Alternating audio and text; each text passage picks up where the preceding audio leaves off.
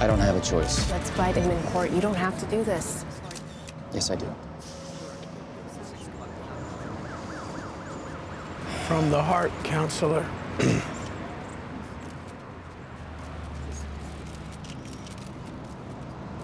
Thank you for coming. I'd like to apologize to Elijah Stone for some of my conduct while acting as his defense attorney. I made statements to the LAPD which broke attorney-client privilege.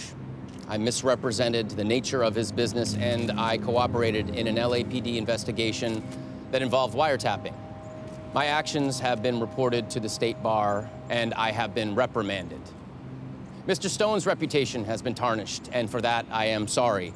I'm relieved that justice has been served. Mr. Stone deserves a second chance and the full faith of the community. Thank you. Thank you.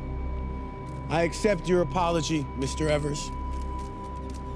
I will also accept an undisclosed settlement from the city of Los Angeles. I'm glad to see our elected officials working to right this egregious wrong. I hope you all have learned your lesson and will strive to do better. Thank you.